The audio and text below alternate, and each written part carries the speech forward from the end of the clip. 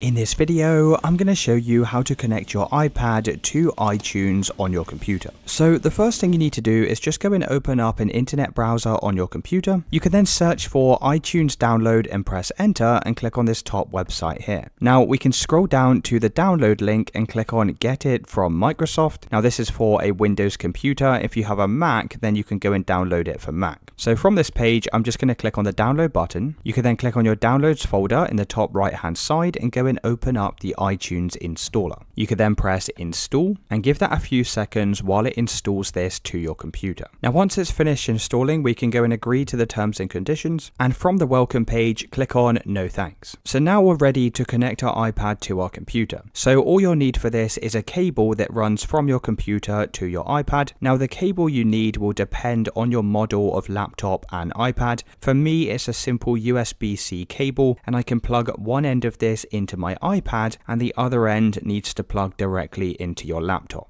Now, once it's plugged in, we can just go and unlock our iPad home screen. And once you've unlocked your iPad with your passcode, you may get a pop-up on both your computer and your iPad. So if you see a message on your iPad, just make sure to trust and allow any of these notifications. If you see a notification on your computer, also make sure to press continue. So you can see on my computer, in order to allow access, I need to respond on my iPad. So just make sure to enter your passcode and to trust any of the pop-ups that appear. After about 60 seconds, it should pop up on the screen with a message that says welcome to your new iPad. Now you can just go through the steps by pressing continue, and it's going to sync your iPad to your computer. Now if your iPad's not being detected on your computer, this is likely due to an issue with the cable. So what I'd recommend doing is just disconnecting the cable from the laptop, and you can try rotating the cable in a 180-degree direction, and you can try plugging it in using the other side.